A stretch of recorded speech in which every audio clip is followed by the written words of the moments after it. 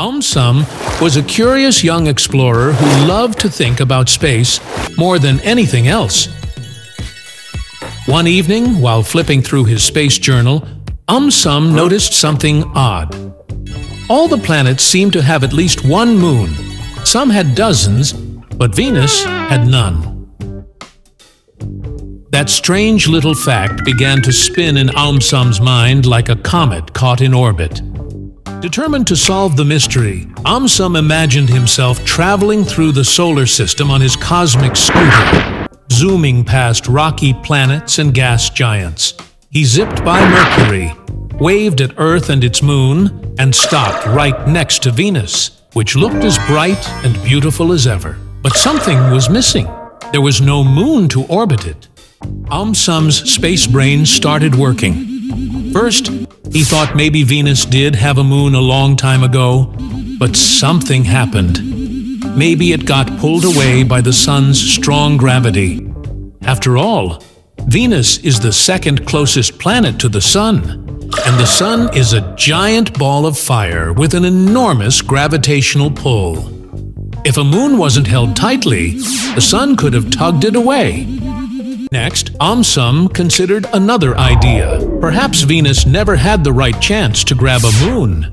Many moons in the solar system are captured asteroids or space rocks that got pulled in by a planet's gravity. But for that to happen, the planet needs just the right conditions, like moving in a certain way or having nearby objects to catch. Maybe Venus didn't have those lucky conditions. Maybe it was just in the wrong place at the wrong time. AumSum also remembered reading about collisions in space. Long ago, the early solar system was a wild place. Planets were still forming, and giant space rocks were flying everywhere. If a large object crashed into Venus, it could have knocked away any moons it had, or prevented a moon from forming at all. Then came one more curious clue. Venus's twin planet, Earth, has a big moon that helps balance its tilt and controls the tides. Maybe Venus didn't need a moon to keep it steady.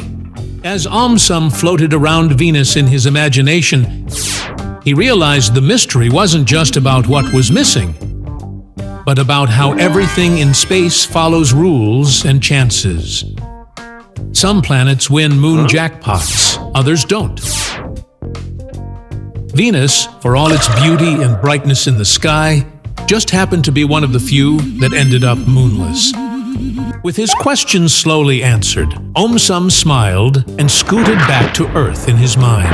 The stars twinkled above him, and he knew there were still 1,000 more mysteries waiting to be solved.